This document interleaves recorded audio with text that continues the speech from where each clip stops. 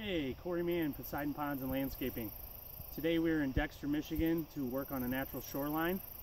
And today we're just going to put one group of plants in. Come on over and take a look. So today what we're putting in is a plant that is called a couple different names. You either hear it called pickerel weed or pickerel rush. It is in the Pondatera genus. And this is actually one of my favorite aquatic plants. I love the flowers that are produced. These are spent for the year here. They grow anywhere from a depth of 18 inches or basically up to 0. And they have these nice spear-shaped glossy leaves. And the flowers that are put on them are great for butterflies and hummingbirds and stuff like that. Big, long purple flower.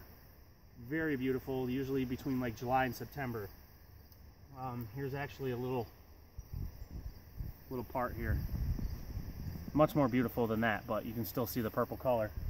So what we did here is we brought these plants in from our sister company, Poseidon Plants, that grows all the aquatic plants we need for natural shorelines, rain gardens, water gardens, everything. So what we did here was we turned on the garden hose and we flushed out any of the algae from the plant bins, some of the hitchhikers like fairy moss, duckweed, stuff like that, because we don't want to introduce that into this beautiful pond here. So let's take one of these plants and show you exactly what we're doing here. Come on down and follow us here.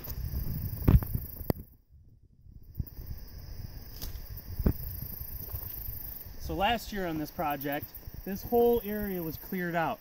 If you turn around and take a look down the shoreline, that's what it looked like last year.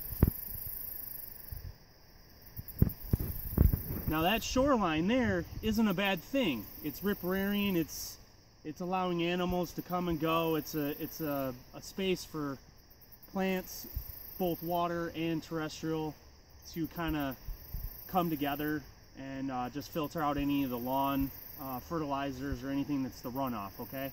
The only difference is you got a lot of grasses in there, you got a lot of invasives.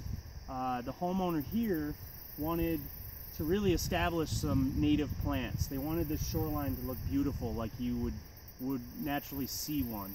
So everything got cleared out last year, and we did install a shoreline last year, but we ran into an issue where what we thought was the high water mark was actually much higher. So all the plants that we had put in got flooded out, and only a few made it. Here's a water hibiscus. They were up a little bit higher on the shoreline, so some of those made it and a few others, but what we're doing here with the pickerel today, I can tell just based off of where I marked the high water mark in the spring that the water level was well up into this area here. Okay, so I know where that level is, and then I know that this plant in particular can survive in 18 inches of water.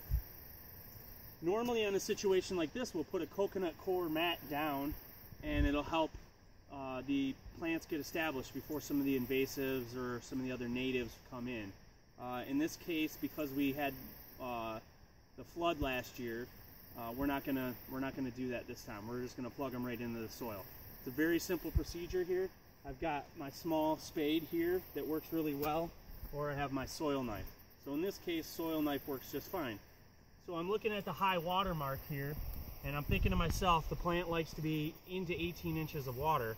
So I want to play it safe and come down to an area where I know it's still going to get some good moisture, but it's going to give us a good area here.